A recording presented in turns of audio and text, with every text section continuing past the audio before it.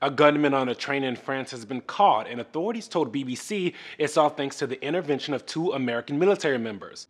And I, along with the President and the Prime Minister, salute these two American passengers who were extremely courageous.